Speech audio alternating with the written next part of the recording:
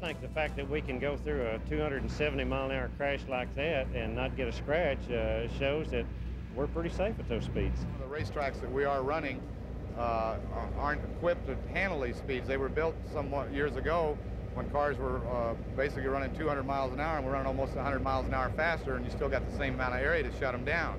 That's one of the more difficult jobs of driving these cars, is to shut them down after a run. We're working on a formula to just slow down the progress a bit. There's been a great degree of concern among insurance people about the rapid approach of 300-mile-an-hour race cars.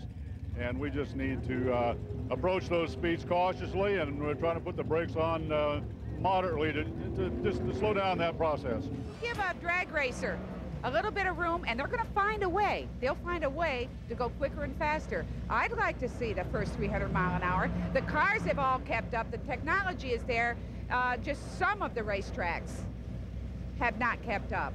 Well, I don't like it, but what we're trying to do is find ways to circumvent it or work around it. In other words, we'll do everything that we can within the new rules to still try to go faster. Admittedly, a lot of the things they have will tend to slow us down, but it's not going to keep the speeds from increasing forever. We'll find a way around it.